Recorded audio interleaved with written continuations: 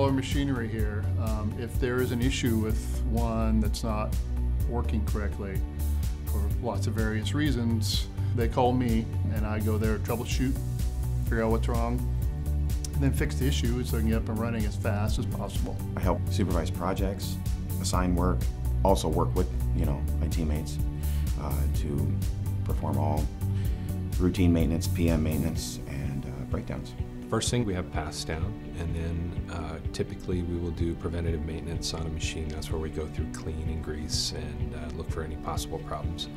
The rest of the day is spent either doing projects or what we call sustaining, where we're just answering calls to machine problems that arise throughout the day. The pace of the work is pretty busy, especially now because we're growing and we're adding new machinery, so we are typically busy on a regular basis. It's important, especially to consumers, because we're making specific pieces of equipment in a way, airbags, but nobody else makes what we make. And so keeping these machines running to produce what our customers want in a timely fashion is pretty important.